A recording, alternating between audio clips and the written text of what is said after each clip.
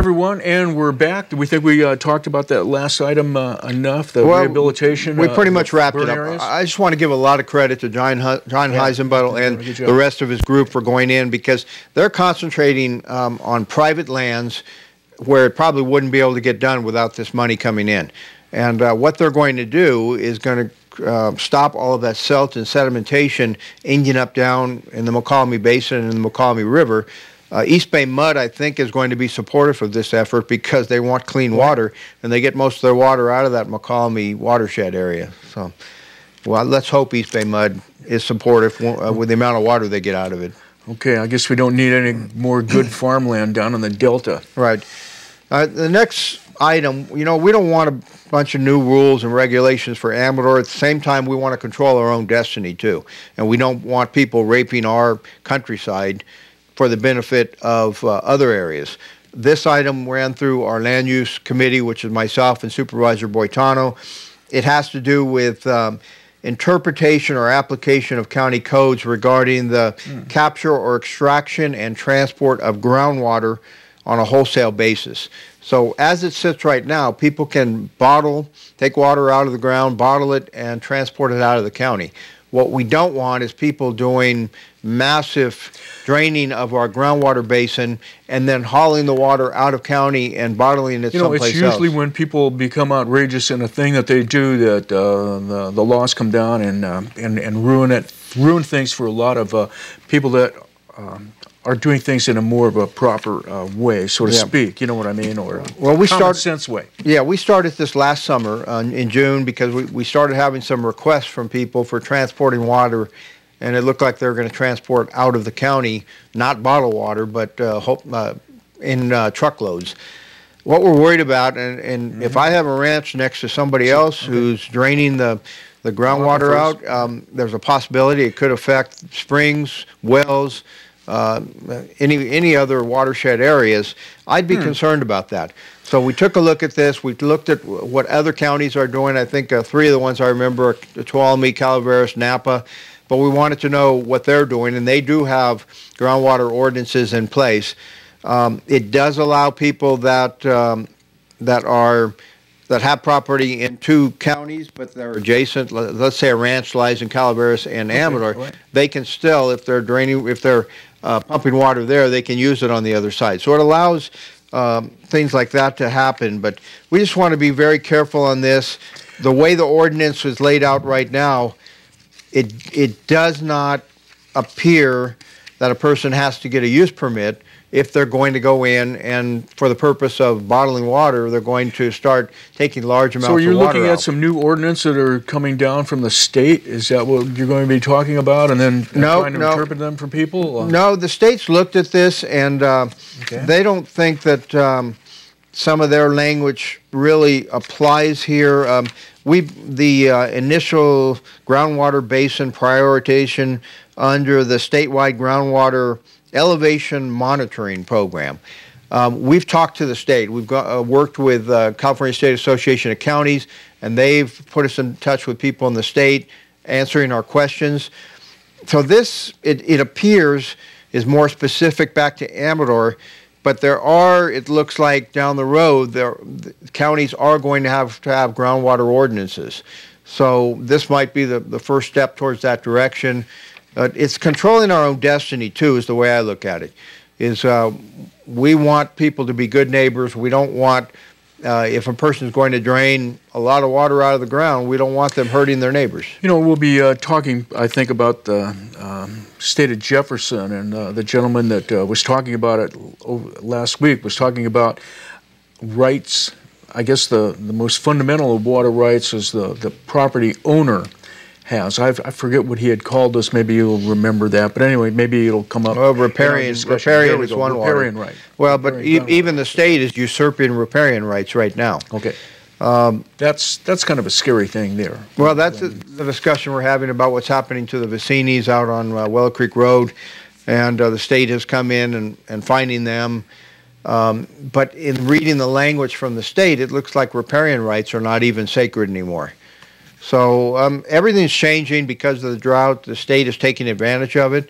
And I'm not sure if you're the state of California or the state of Jefferson, if that's going to change in the future. Everybody's worried about water. It sounds like to me when I talk to you that the difficulty is that you could have a lawsuit, but who's going to come up with the money for the lawsuit? Is that the difficulty with getting a good understanding on this issue? For which, for this issue? So, no, I'm sorry. Well, for the state of Jefferson? For riparian rights themselves, or the thing that's happening with the Vicini's, as you had said. What they were told specifically by a lawyer, a high-priced lawyer, probably in the $500 range an hour, is that, frankly, you just need to deal with the state, pay the fine because you can't afford me, and it looks like you're probably not going to win that issue anyway against the state water board. Basically, the rules are made in favor of the state. And I think whether you're in the state of California or the state of Texas, the rules are always going to be made in favor of the state, I think, especially as far as Association of Rural Counties, how do they stand with that? Are they willing to put up some fight? I'm sure they are. In some I think RCRC and CSAC both say you should register your ponds. So, is that all that's required to register them? You register your ponds, and you know that's what are people fearful that is the first step. Well, and then that's what the State Farm Bureau. The State Farm Bureau came back with an answer to the Vicini's and anyone else in that situation is get your ponds registered. If they're registered, you're not subject to fine. The state at some point can come in and say you're not entitled to that water because they're senior water rights holders, so you have to breach your dams.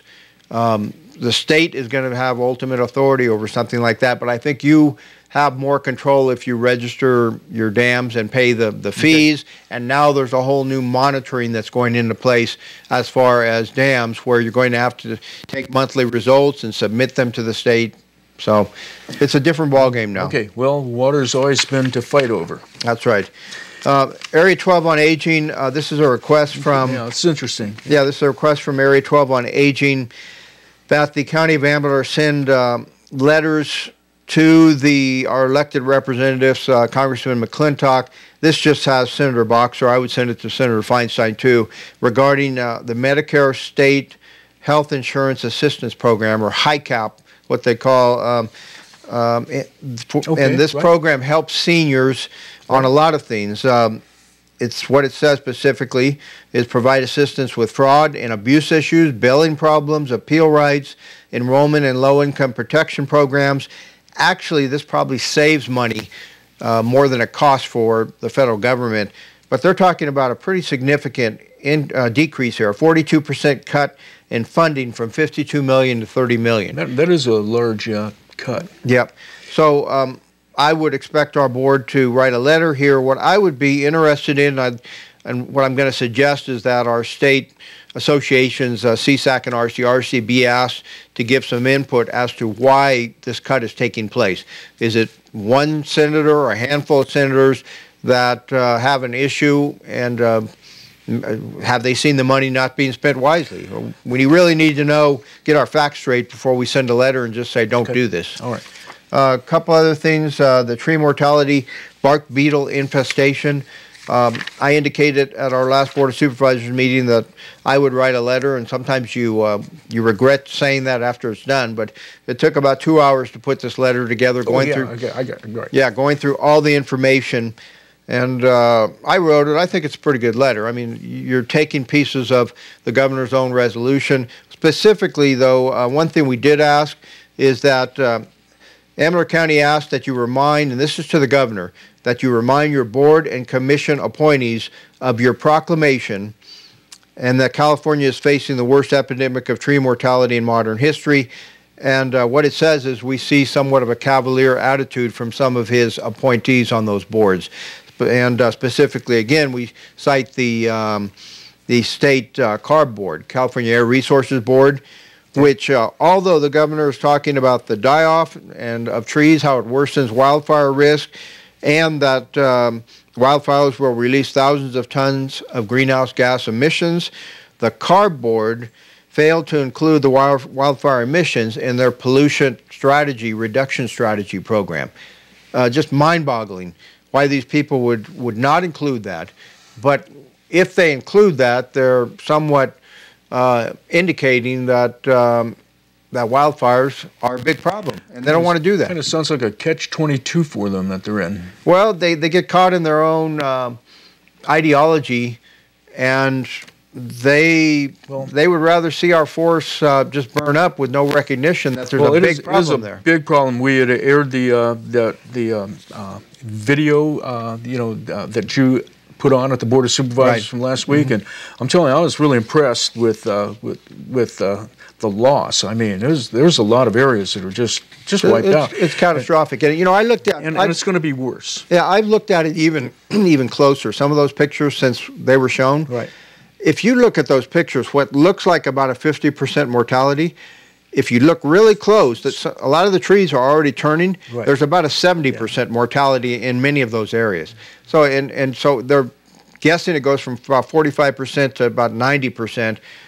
It is catastrophic. But the governor's people on his boards and commissions need to take it seriously. I had a Board of Forestry citizen member on the tour when we took it. We have 30 seconds. Okay, I can guarantee they're not taking it seriously. Okay. State of Jefferson, we talked about that pretty much last time. I can tell you all sides are going to be here this time. Okay. The State of Jefferson proponents, the opponents are going to be there. And they're trying to make this a Republican and a Democrat issue. To me, it's not a Republican-Democrat issue. It's much bigger than that. It doesn't seem to be like that either. But it's quite involved, and there's not much information yet out there. So I'd make that meeting if I were you, if you want to find out. And that item won't be till late. It'll probably be after 11 o'clock. Okay. So thanks, Richard, for coming by, and thanks for watching. See you again next time on TSPN.